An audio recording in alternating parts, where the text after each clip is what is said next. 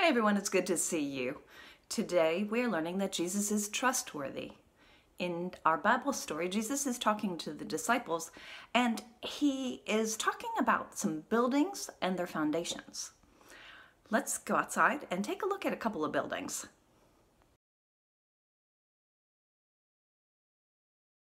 Okay, the first place we're looking at is right here. And I know it's not much to look at, but really what we want to talk about is down at the bottom here. And you'll see there's just a couple of blocks, and the blocks are just kind of set on this dirt here, which you can see how easily I can move that. Okay, we're going to just check out the building a little bit. Here's the entranceway, and I'm going to carefully walk up here. And then you'll notice the floor there. I'm not going to go inside because it might not be safe. And then here's the roof. It looks like a storm must have come through here.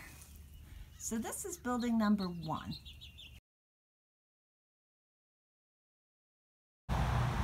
Hey everybody, this is Pastor Ben. I'm so happy to be with you all this morning, and this is the second building that we're going to look at.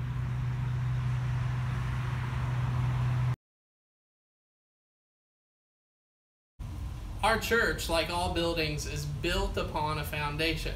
So now we're going to go check that out. Follow me.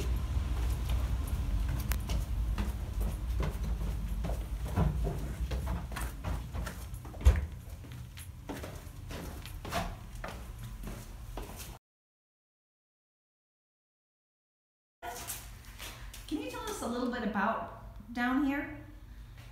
So down here we see the foundation of the church, that everything else, all the way up to our steeple, is built upon. And without a firm foundation, our building would crumble and collapse, like you've already seen with Miss Jeannie's farm. And so this structure is so important to the rest of our building. It allows it to stand firm and strong so that we can trust that we're safe while we're up there. We're down pretty far below the church where probably most of you haven't been before, and you see even way down here the floor is concrete. And then we have solid brick walls before we ever even start any part of the building. Thank you, Pastor Ben, for our tour. No problem. Y'all have a great Sunday.